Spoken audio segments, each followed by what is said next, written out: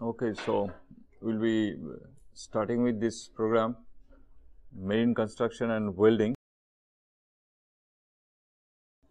Here we'll actually look into primarily the constructional aspects of marine vehicles, right?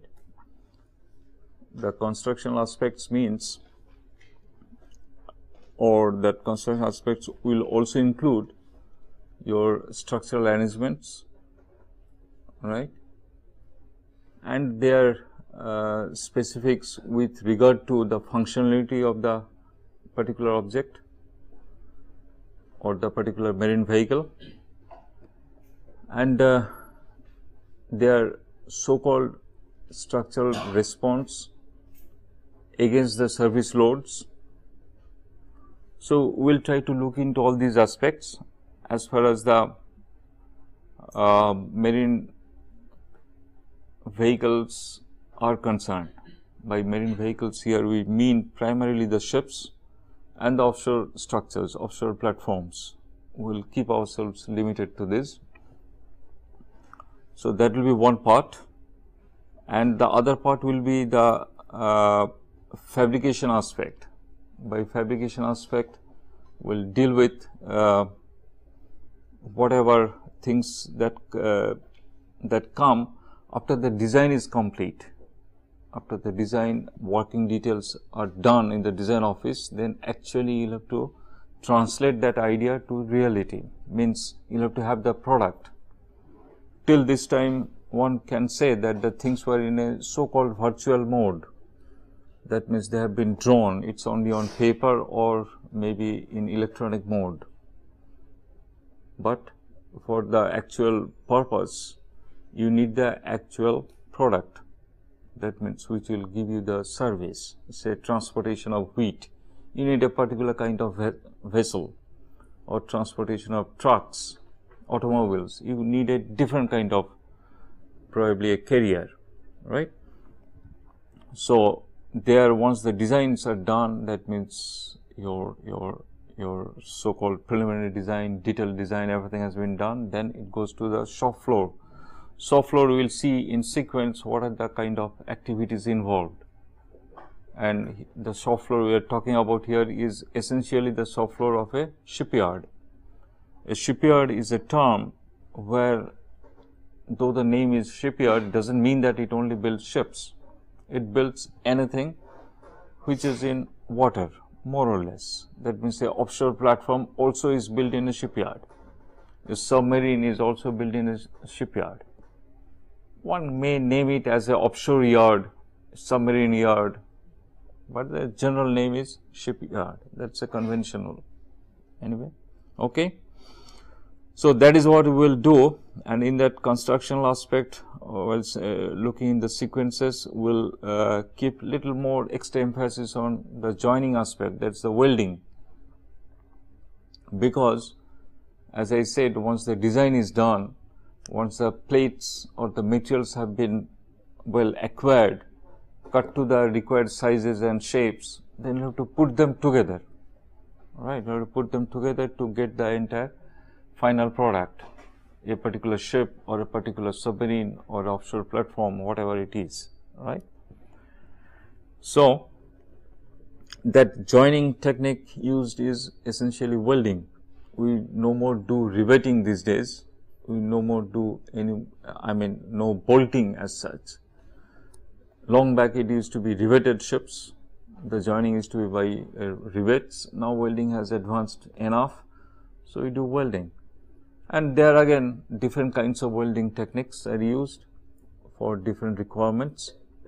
So, we will look into those aspects, and finally, we will see once the welding has been done, you will have to be assured of the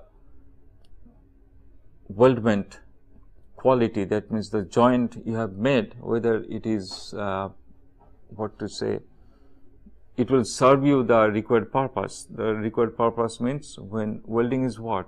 That means two pieces you are putting it together to make one integral piece. So, that integrity, how good is the integrity, that means how good is the welding done. So, some quality test, right.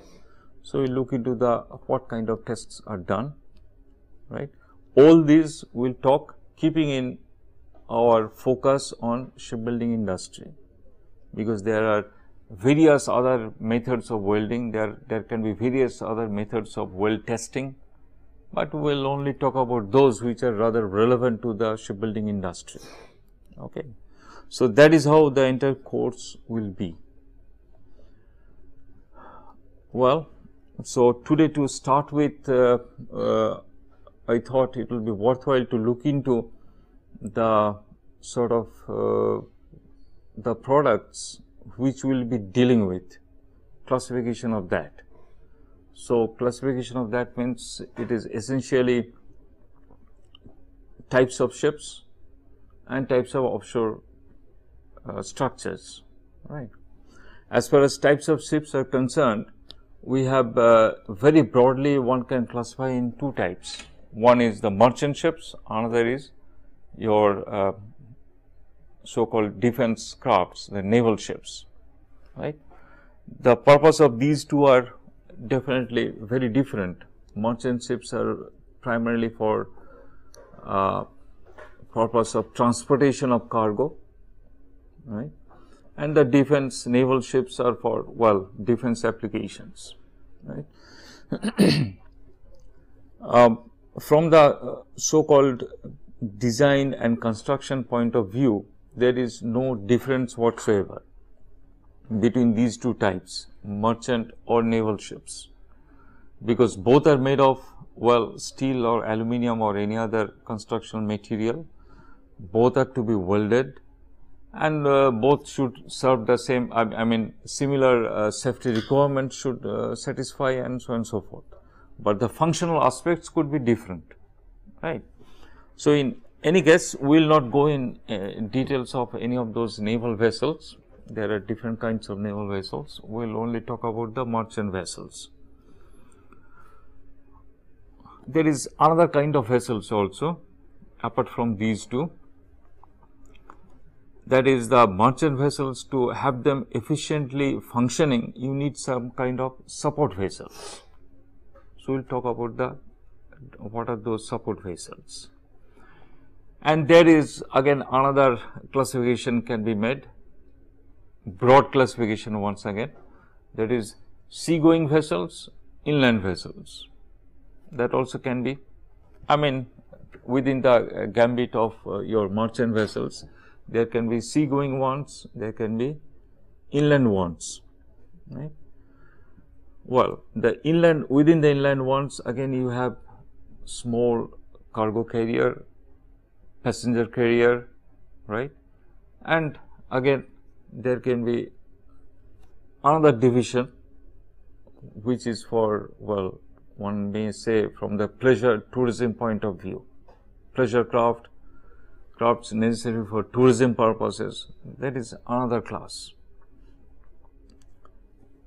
On top of that, again there can be another classification of high performance craft, something called high performance craft or high speed craft, right. So, broadly I think so we can go like this.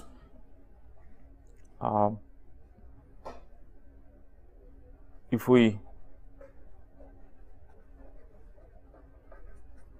just look into the merchant vessels, I am just giving the name merchant vessels for all kinds of vessels apart from the defense ones, naval ones. So, in this there will be sea going, there will be inland, right, there will be support vessels,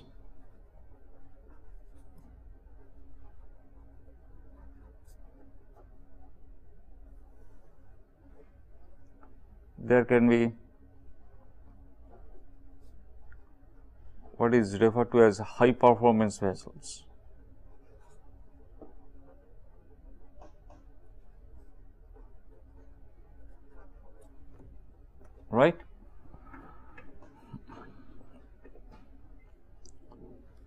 So, within this, I mean, this we are basically talking to make you aware that what all kinds of vessels are there. Obviously, in the entire course, we will not be taking each one of them and talking about them. Definitely, that is not feasible. But obviously, the basic principles of design, the basic principles of construction, the basic principles of welding all remains essentially same, right? But obviously, once you will become a naval architect, it's expected that at least you will have awareness of all these kinds of, I mean, whatever types of the vessels are there, right? So now, that's how we see that we could divide these merchant vessels in these 4 categories. Of the seagoing, we will have further subdivision.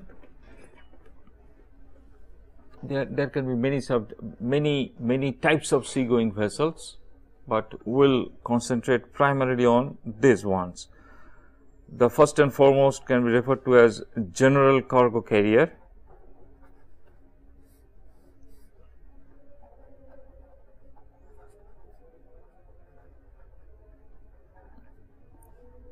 General cargo carrier, a particular type of ship, as the name suggests, it carries general cargo of any nature, any type, right?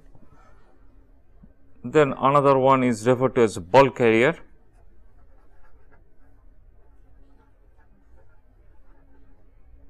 That is essentially cargo in bulk, right? Say for example, you are carrying wheat, say 40,000 tons of wheat you will have to import from Australia, right? So, what could be the means of this transport of this wheat? It can be either pack them in bags, right? Those gunny bags or whatever, pack them in bags, load it in a ship and bring it. If it is done that way, then possibly it will be brought in a general cargo carrier. But if you do it, if you have a ship wherein you have big holds, like this room, say for example, even bigger, much bigger than this, wherein you just put the wheat in loose condition, right, and bring it, that is bulk carrier. That means you carry the cargo in bulk. Obviously, the second option is much easier or much more efficient than the first option, because unnecessarily otherwise you will have to use so many carry bags, wherein you have to first load it, stitch it and take it. So, not only it is the additional work involved in loading each bag, stitching the bags, it also adds to the weight, a fractional weight of those bags itself. Instead, you carry the whole thing in loose. But if I put the wheat in a general cargo hold, then again may not be very convenient to carry, because that is not designed that way, right? Functionally, it is not designed. So, the bulk carrier came into being because of this bulk trade, right? So, this bulk trade is going to exist. As long as mankind exists in this world, this bulk trade will exist, right? So, that is how these types of vessels they developed over the years depending on the requirement. That is what is a bulk carrier. We will look into this in little more detail later. And when you talk about say bulk carrier, it automatically implies it is a dry bulk carrier, right? Next comes, possibly we can mention the oil tanker. This is also a bulk carrier, but it is a liquid bulk carrier. So, we give a different name, oil tanker. There we carry oil primarily. By oil tanker we mean the crude oil tanker, crude carrier, because there is a huge trade of crude, petroleum crude transportation, right? Obviously, there are also vessels which carry the refined oil also, that means the petroleum product, right? We are not going in that. Broadly, we will talk about the oil tanker, which is a crude carrier, right? Then comes, well, container ship.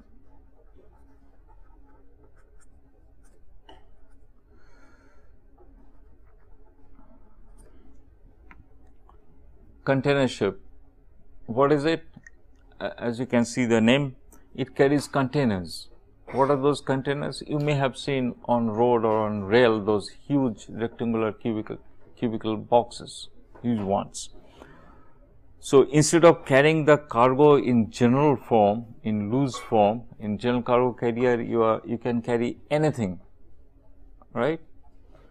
But anything means, suppose the furniture of this room is to be transported, and if I lift each chair individually and put it in a ship hold, right? That is the way a general cargo carrier is loaded. That means each unit cargo is individually handled. So, imagine if I have to suppose transport these chairs and I transport one by one, the amount of time it takes for loading and unloading. Whereas, if I have a box wherein I pack all the chairs and I just transport the box, it becomes much faster. So, that gives, that particular aspect, gave rise to this concept of containerization or container ships, because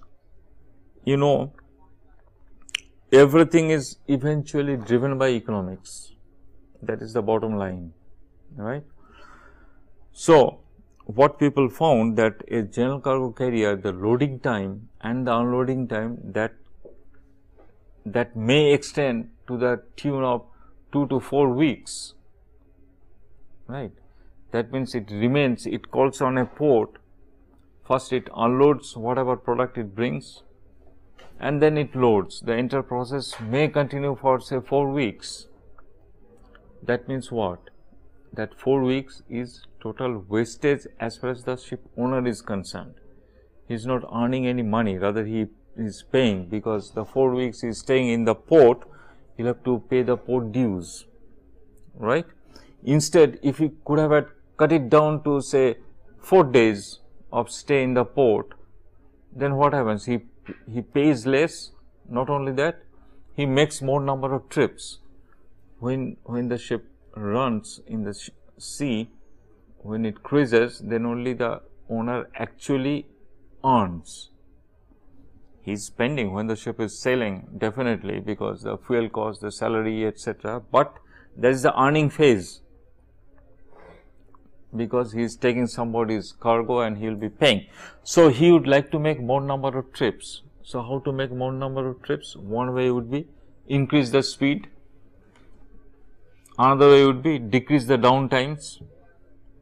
Downtime means the ship is stationary, not sailing, and increasing speed could be an option, but that comes at a cost, very high cost. That you will later learn in your other courses, that the speed of the ship and the power required to deliver that speed, it increases exponentially, right? From say 15 knots to 16 knots, it is not a linear sort of increment in the power requirement, it is exponential, right? So, there is a limitation, you cannot go on increasing the speed, because power requirement increases means your fuel consumption increases, your cost increases, and that also you cannot go on infinitely increasing, because there is a cutoff somewhere beyond which you put more power, the ship weight increases, it does not deliver the speed, because speed is also related to the weight of the bulk, the ship. So, that is not an option, good option to increase number of round trips. So, one of the best option is to cut down in the port time. That can be done if I can cut down on the handling time, cargo handling time, that means loading, unloading time. So, that gave birth to the concept of containerization. So, what happens here? The containers are loaded on board the ship. Containers themselves come loaded from the consignee. Whoever is suppose sending some product, some machine equipment or whatever. So, containers he will take it to his factory premises, load the containers, and the containers are delivered to the port, and containers are put into the holds. Same thing on the destination port. Containers are taken out, put on a trailer and goes to the port of, straightaway goes to the customer for whom the cargo has been assigned, right. And so what happens in the process, since the containers are of identical size, standardized size, so you can have the entire process of loading and unloading mechanized. So it becomes very fast. So that's how the concept of container ships came, right. But well, as you can see, as we are coming from general cargo, bulk carrier, oil tanker, container ships, basic purpose is same, transportation of cargo, but the functional requirement is changing because you are transporting different kinds of cargo. So that way, that has a bearing on the design of the vessel, that we will see later how the design changes. Well, then another very popular or important trade is import export of automobiles, right.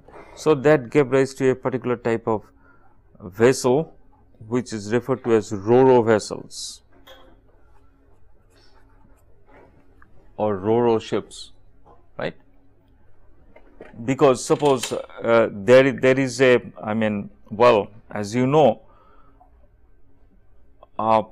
in the so called global trade, automobile is one of the commodity which is very heavily sort of imported and exported, right.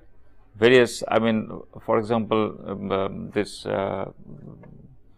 one of the biggest consumer of automobiles is USA. So they themselves are manufacturing many cars, many automobiles, but they also import many from the Europe as well as from Japan. So there is a huge trade in this. Now, how do you transport these automobiles? Again, you can put them in a container, but not all kinds of automobile may fit in a container. So putting in a container ship may not be very viable. Of course, the bulk carrier doesn't arise, question of keeping the containers, the automobiles. By this automobile, I mean it can be trucks, it can be passenger cars, right, which are self-propelled by themselves. In a general cargo carrier, again, it will not be very convenient, because here what we will have to see in ro-ro vessels or a automobile carrier is that how easily, again the same question, how easily you can load the cargo and how easily you can discharge the cargo. And in between stage after loading and discharging is the safety of the cargo remains, obviously, right. So how to do that? Since the automobiles can roll off themselves, so that's why they are called roll on, roll off ships. That on and off I have deleted and I have said ro-ro ships in short. Actually, the ro-ro, that name was derived from roll on, roll off. That means the car rolls on the vessel, docks itself there, wherever it is assigned. When the vessel calls in the port of destination, it rolls out. So that is how your loading unloading becomes very easy, very convenient. But so in the process, what happens? That is the functional requirement of this vessel, that the cargo will roll on the vessel, will keep it stationary there during the entire voyage, and again unlock itself and roll out. So the functional requirement, based on that you will have to design accordingly. So immediately one thing comes to the mind, that this kind of vessel should be a multi-deck vessel. Several decks should be there, because in each deck there will be several cars, isn't it? In a bulk carrier, you do not need decks, because entire cargo is put in bulk.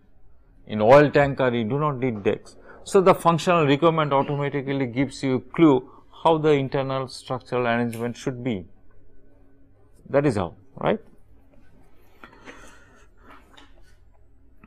And also you can see a bulk carrier or a oil tanker, the port through which you will put the cargo and the port through which you will take out the cargo, again will be different compared to a container ship, will be different compared to a oil tanker or a car automobile, this ro-ro ship, right. So, all these, that means the functionality, that is why I am saying externally it may look all identical, but because of the functional requirement, internal arrangement will be different. We will look into that, those structural arrangements. So, that is ro-ro vessel. Then possibly you can talk about the passenger ships or passenger carrier, or also referred to as passenger liner. Passenger vessels, passenger ships, passenger liner, right. These passenger liners are, well, as you know, long back when this aviation industry didn't, it did not mature that much. Passenger transportation also used to be, I mean, you cross a continent, it used to be by ships, right. That means the cargo was passenger, right. Today, of course, these passenger liners, they no more as such serve that purpose, but again it is becoming gradually very popular in the tourism sector. That means for holidaying, for sort of leisure purpose, people, they go in these passenger liners for spending some good time. Well, these are also huge vessels, and obviously here the cargo is a very delicate cargo, passenger, human being, right. So, accordingly you have to provide facilities. In other cases, the cargoes are not that delicate yet. In oil tanker, some delicacy is there. You will have to have proper vent mechanism, so that it is a fire hazard. In ro-ro vessel, cargo is again delicate from other point of view, that well, cannot afford any damage to any car while handling. There cannot be any single scratch in the body, isn't it? That way it is delicate, as well as they are rolling on and rolling off, means they are on their own engine power within a confined space. So, question of ventilation is very important, because the pollution, say a ro-ro vessel with capacity of 2000 vehicles. So, 2000 vehicle will come inside a very confined space. Each will have whatever fractional amount of CO emission, you can imagine the polluted environment in that. So, the driver of the last car, when he parks the car and goes out, he may get fainted, because it is already so much heavily polluted inside, right. So, all those aspects are there. And in passenger liner, well, it is the most delicate cargo. So, obviously, you will have to provide for him the best possible, I mean, comfort and all those other aspects, because here again you have to keep in mind the passenger liners are primarily being used for leisure purpose. So, comfort is of the highest order is needed, and obviously safety. Safety in other vessels are also needed, but here the safety requirements are still more stringent, because here many more human lives are concerned, right. So, that is passenger liner. And then, well, another, probably it will be worthwhile to mention, there is what is referred to as LNG, LPG carrier. LNG and LPG carrier. You have any idea what is this LNG? Liquid, what? Liquid natural gas, right? And similarly liquid petroleum gas.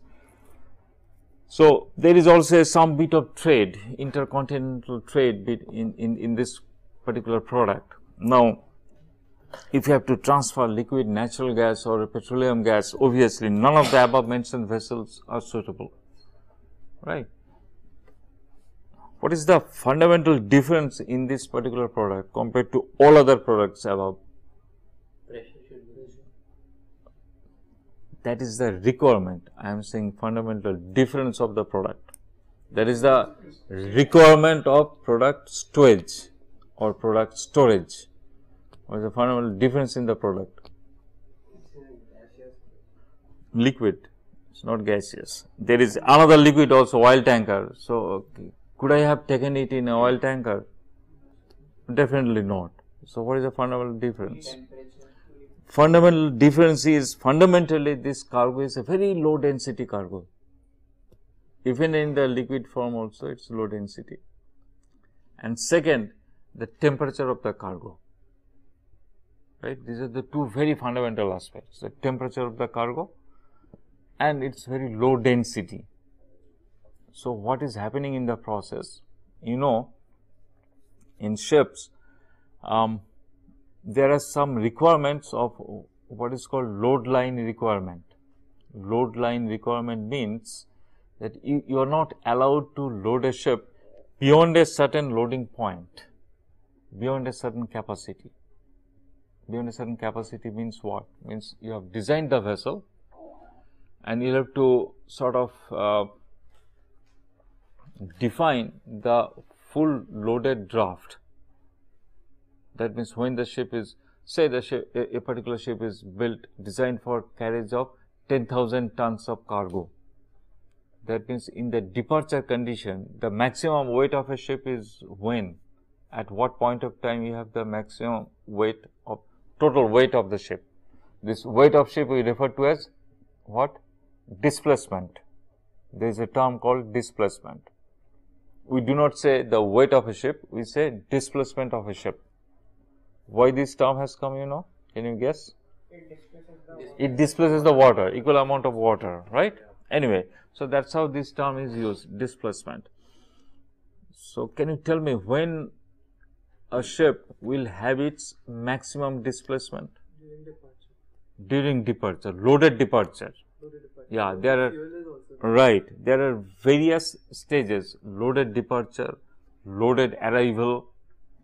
These two are different, there will be difference in weight, because in loaded departure condition, you will have the entire fuel stock, you will have the entire freshwater stock, you will have the entire provision stock, everything is full. Loaded arrival, many of these things have depleted to a bare minimum level.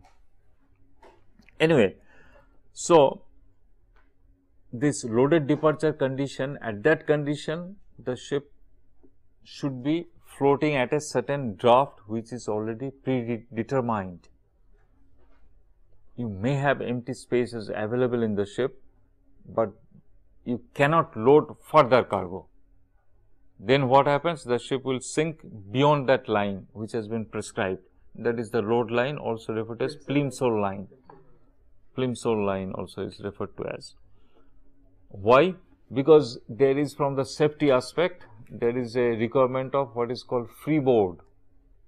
You know, these are, of course, you will learn all this elsewhere also, but I am just, maybe it's worthwhile to mention.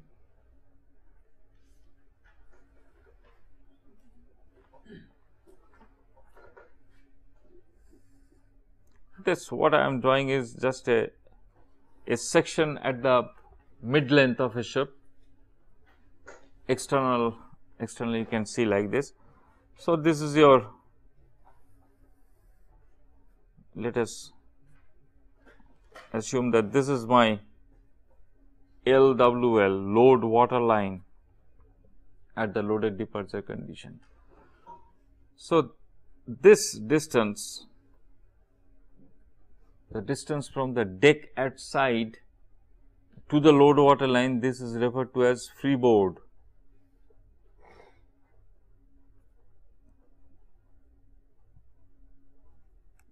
This is referred to as freeboard, right. There is a specific requirement that the freeboard cannot be less than so much, right. There is something called SOLAS, you know.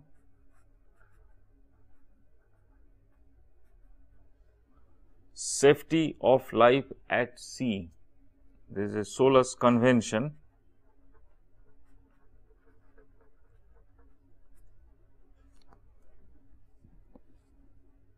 This particular convention, they outlines or gives the guidelines of various safety features, safety aspects which are mandatory, which you will have to follow while designing, while operating and all that, because human lives are at stake. So, this SOLAS convention prescribes freeboard, that for a particular type of vessel, this much has to be the minimum freeboard. You cannot have less than that. When it may become less, suppose I have loaded, I overload it. So, overloading is not only a problem of structural point of view, but it is a problem from the safety point of view. So, that is not permitted. Anyway, so what happens in case of higher density cargo, right? You load to a certain extent, I mean that way you design, and your vessel very easily attains the load water line or the, well, I mean it sinks to the required draft. But in case of LNG and LPG carrier, it hardly sinks to the sinks to any draft unless until you really load a huge amount of the cargo, because the density is very less, of the order of 0.5 or so, right. So, in the process of what happens, LPG, LNG carrier, like here I have drawn, only little bit is above the water, measured part of it is below water. In LNG carrier, it can be otherwise. Much above will remain, that means there is freeboard is no problem, there is other kind of problem coming into picture. The too much of exposed area above water level means too much of wind force will be working. So, that again gives another design problems, and then of course, the cryogenic temperature. Low temperature means it is literally a, I mean substantially sub-zero temperature, right. So, that cryogenic temperature means accordingly you will have to have all those thermal insulations and containment system. So, that is how, that is a class by itself, very sophisticated vessels, and it needs special attention obviously.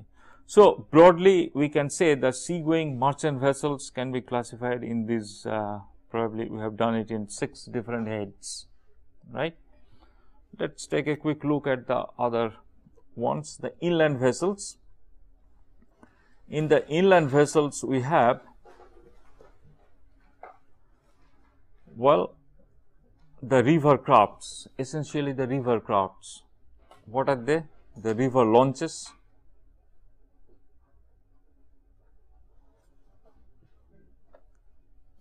the launches for small time, I mean for ferrying of passengers across the river or along the river, right. Then you have through inland waters also we transport cargo.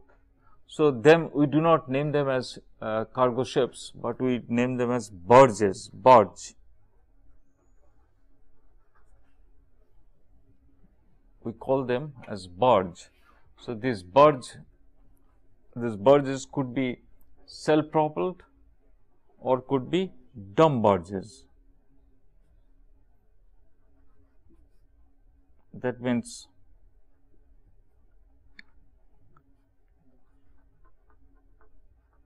it can have its own propulsion mechanism. So, it becomes a self-propelled barge. That is a, one can say, miniature version of ocean going ships, a cargo ship, right. Or dumb barges. Dumb barges means it does not have any propulsion mechanism, it has only cargo holds where to load the cargo. So, then you will have to have another prime mover or a vessel which will push it or pull it through these dumb barges. So, those come under the support vessels. So, in inland primarily these two, launches and barges. Then we come to these support vessels.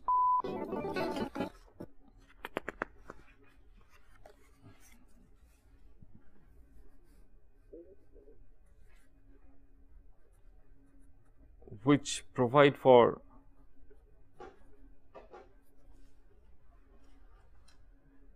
helps in the proper operation of of the seagoing vessels, inland vessels, etc. They provide support, because we started with that merchant vessels, naval vessels. Naval vessels, okay, it is a very specific function. Merchant vessels primarily trade, primarily transportation of cargo. All the seagoing vessels what we have just now talked about, all are basically cargo transportation. Inland vessels also we have talked about is cargo, because launches passenger cargo, barges general cargo. Support vessels, they are not for any so called transportation, cargo transportation purpose, but for facilitating this process, right. So, first and foremost, support vessel could be referred to as tugs, tug, T-U-G, right. The function of these tugs are, well, for, like I said, if you have a dump barge, it can be one dump barge or there can be a couple of them put together, right. There can be various configuration of barges put together and one tug pushing it, right. So, we call it a pusher tug, right. So, that is how this is a kind of a support vessel, that means it moves that. Another support these tugs can provide is when a big ocean going vessel enters a port, you have to sort of berth the vessel, means parking of the vessel alongside the bank, which is called quay or the berth, right, because it has to be on the shore side such that your unloading, loading can be done easily. So, how to move that big vessel, say 100,000 tonner bulk carrier is coming. If it operates its own propeller, own propelling equipment and maneuvers itself to come to that position, it may not be able to do so. Means it, because you must realize that the braking mechanism is not as efficient as compared to the surface vehicles, right. So, with that inertia it goes and hits the quay, that will break, also the ship will be damaged. So, what is done generally, the vessels are maneuvered with help of tugs. So, the another support that tugs are they provide, apart from pushing the dump barges, they help maneuvering the vessels in the port area, right. So, a configuration like this,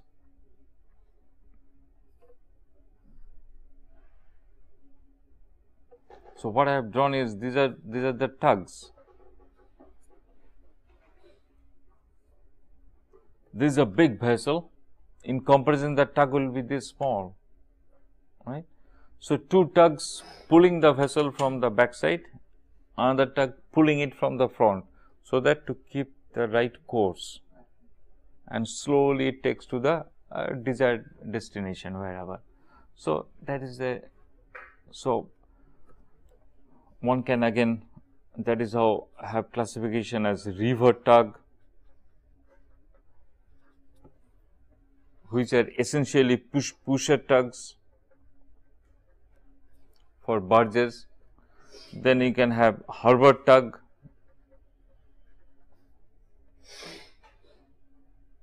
what is the spelling of harbor?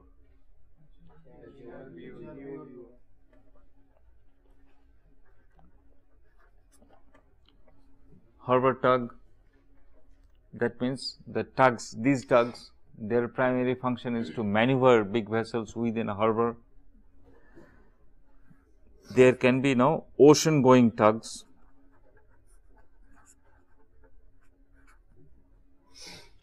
What is this ocean going tugs? That means the first two tugs we have talked about, they will be operating in a sheltered water,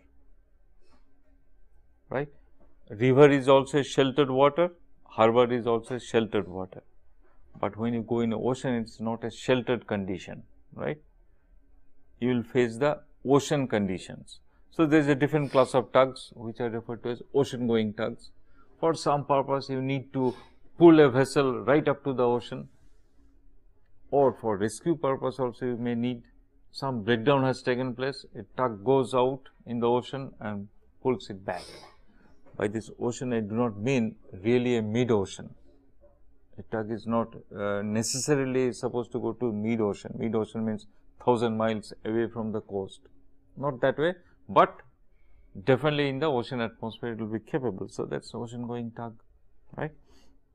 So, that is what is these tugs, and then you have along with firefighting tug.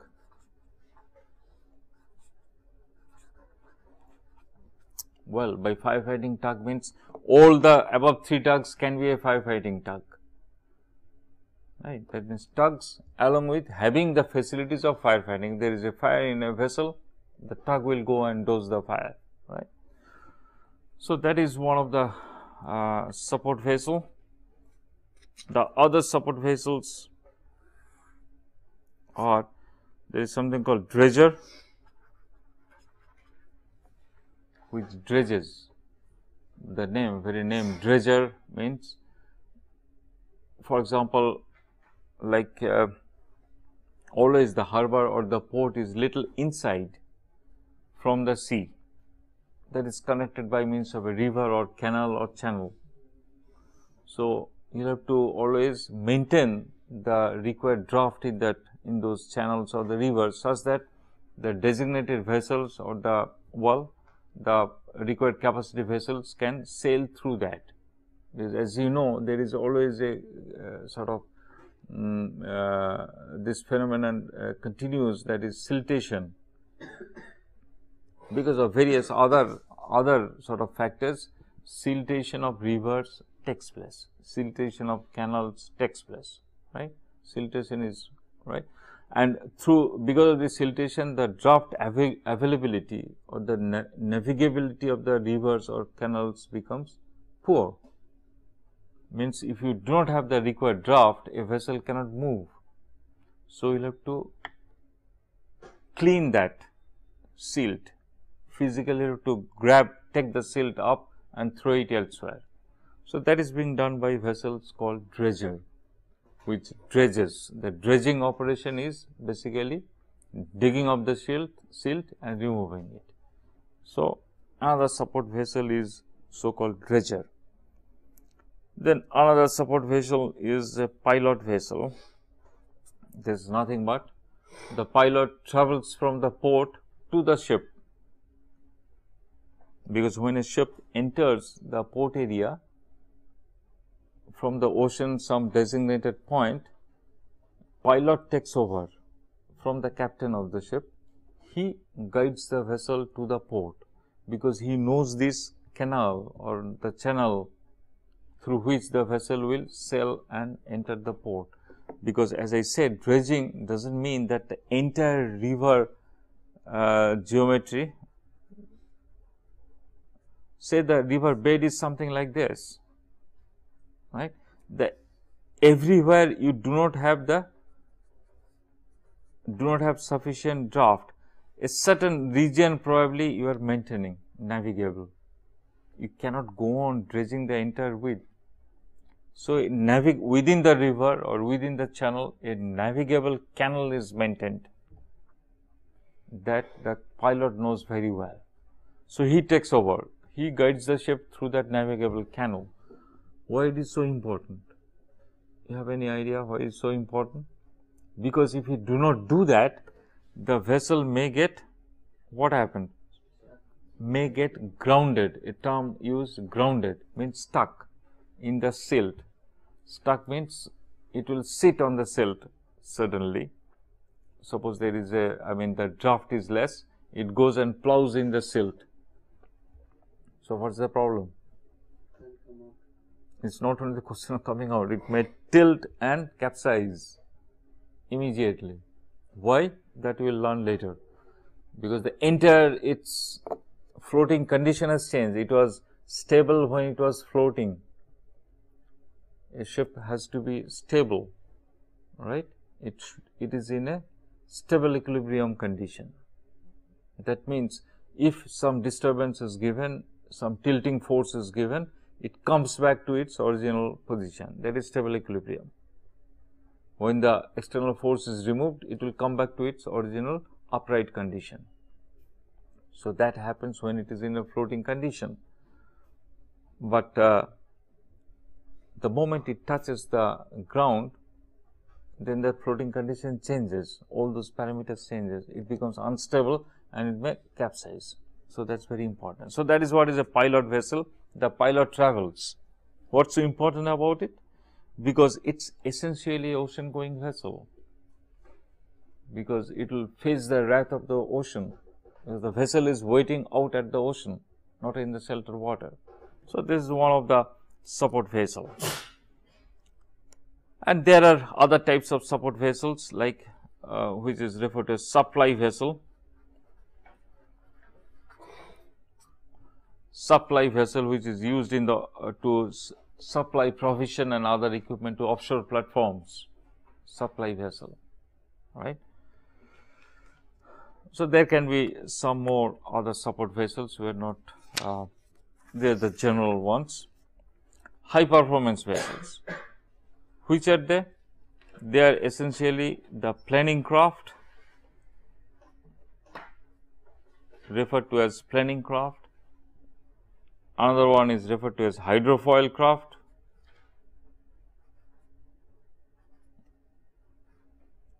Right? There is something called SES, surface effect ship, surface effect ships. There is something called ACV, air cushion vehicles or hovercraft. So, these are some of the high performance craft. What is the difference? Why I have classified them as separate? Well, because they are high performance. What does it mean, high performance? It means no, speed is a relative term, right? In case of ships, speed is a relative term. We talk about speed length ratio, V by root over L, that comes from the Froude number, yeah, V by root GL, G being constants, V by root L. So, that is what is referred to as speed length ratio. Depending on the length for a given speed, it may fall in the high speed zone. It may be classified as a high speed vessel.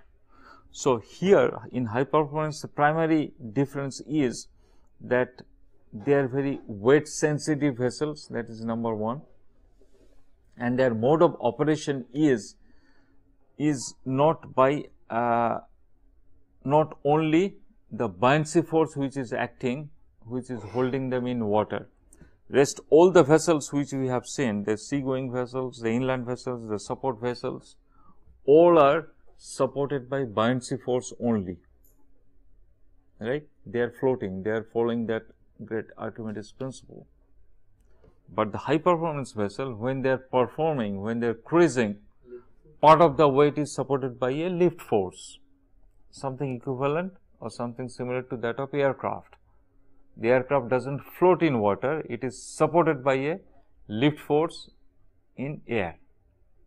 It is not because of its buoyancy it floats, isn't it? Same thing in high performance vessels, this planning craft or hydrofoil or ACS or ACVs, all these, some kind of lift force, upward thrust is generated in the hull, thereby the weight of the vessel is fully or partly supported by the thrust, that lift force, and rest supported by buoyancy, right. So, that is how they are called high performance vessels. So, what is the great fun about it? What is the big deal in this? The big deal is the moment it gets supported by lift force means the entire thing is not supported by buoyancy. That means the vessel is much out of the water. Lesser part of the vessel is touching the water. That means lesser frictional resistance. The moment you have lesser frictional resistance, for the same power you have higher speed. Simple. That is how you attain a high speed. That is how the aircraft they fly at so high speeds, because the frictional resistance is very nominal. It is only the air resistance. That is how you will find this all these aircraft, they try to go up as possible, 30,000 feet, 38,000 feet. Why? The air is less denser, lighter. The more lighter it is, lesser resistance. So, it tries to pick up the highest altitude as fast as possible and then cruise, though it attains higher speed or lesser fuel consumption, right. Anyway, so that is what is this high performance vessels. Of course, in detail you will learn in later courses. Another fundamental difference here, till this point, seagoing, inland and support vessels, all are so called displacement craft. They are referred to as displacement craft. Why? Because they are supported by buoyancy force. Okay. And so thereby we see that they are not generally weight sensitive. The weight is not a very important criteria. It is an important criteria, not very important, but in case of high performance vessels, they are very important, because if your weight becomes little extra, it will never come up. The lift force will not be able to push it out of the water, right. So thereby one will have to take care of the construction material of this. You cannot think of using steel or such heavy dense material for building of such craft. You have to use a lighter material. Okay. So anyway, that is how we see that these are the primary classification of the merchant vessels or the ships. Okay. So we'll continue in the next class. Okay.